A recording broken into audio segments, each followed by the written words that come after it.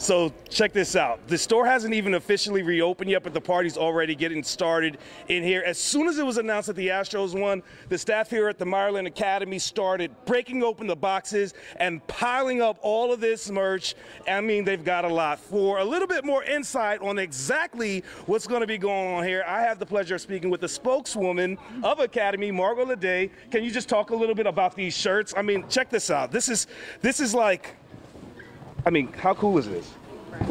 It's amazing. I mean, it's so exciting that we're here able to celebrate the Astros World Series win. We've got the merchandise, we've got hats, shirts, everything you need, so come on and gear up with us. I mean, how much do you have? Because there's a lot of fans outside. The line is literally wrapped around the building. Yes, we've got plenty of boxes. We've got everything from women's to men's, youth. So, and if you don't find it tonight, we've got more coming in for the morning, so check us out. All right, and I remember you were telling me a little bit earlier that back in 2017, there was kind of a similar situation where there were folks lined up outside of the Academy, and it lasted for hours. You guys are not planning on closing soon. No, I had a lot of caffeine today, so we're ready. We're ready for everybody to come in, so no, we're not planning on closing anytime soon. All right, check this out. This is just one of the shirts you can get. They've got hats, they've got all sorts of merch ready for any World Series champion enthusiast. I mean, I think I'm going to grab one myself and send it back to you guys. Just one? Not just one, my man. Come on. I mean, this is when Academy at least 4 or 5. Everyone's getting OT.